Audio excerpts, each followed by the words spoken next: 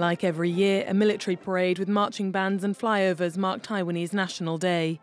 But this year's celebrations follow a summer of heightened tensions between Taipei and Beijing, and President Tsai Ing-wen used the occasion to send a strong message. Military confrontation with mainland China is categorically not an option, but nor will the island make any concessions on its self-governing status.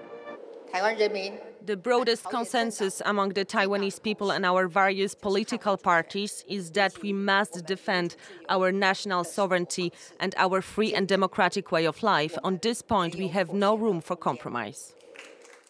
But the People's Republic of China considers the island an integral part of their territory. Tensions escalated in August after a US House Speaker Nancy Pelosi's state visit to the island.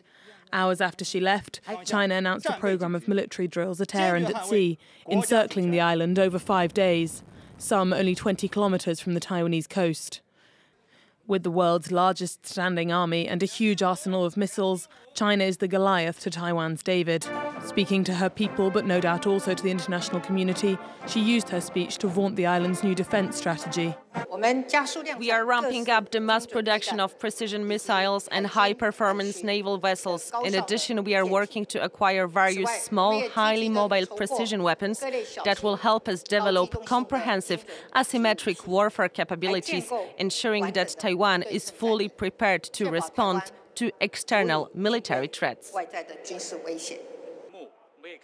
Drawing parallels with Ukraine, she hopes that with a high-tech, agile, well-equipped military, the island could hold its own against the mainland.